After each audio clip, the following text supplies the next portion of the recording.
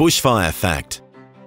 Burning embers can fly kilometres away from a bushfire.